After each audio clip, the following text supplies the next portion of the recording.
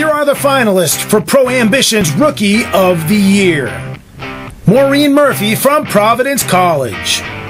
A unanimous selection to the league's all-rookie team, Murphy was second among league rookies with both 22 points and 16 goals in conference games, while her 4 shorthanded goals was the best in Women's Hockey East. Murphy, who is a native of Buffalo, New York, was also a Women's Hockey East second-team All-Star. She was recognized 3 times as the league's Rookie of the Week and was December's Rookie of the Month.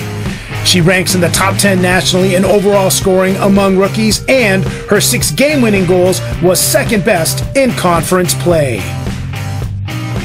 Natalie Snodgrass from UConn.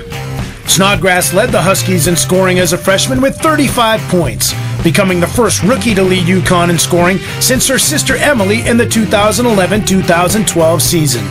The Eagan, Minnesota native collected 10 multiple-point games on the season and comes into the weekend tied for 6th nationally in rookie scoring.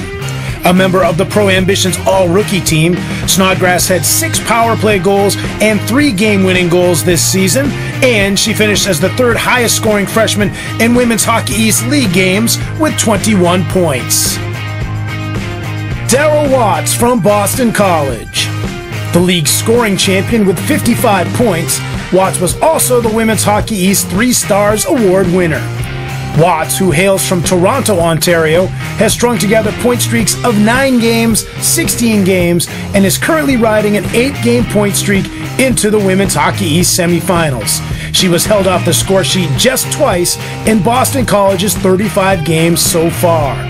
Watts was recognized 8 times with Women's Hockey East Weekly Awards and is a 3-time Pro Ambition's Rookie of the Month. She was also named October's Player of the Month and was honored as the most valuable player of the 40th Women's Beanpot.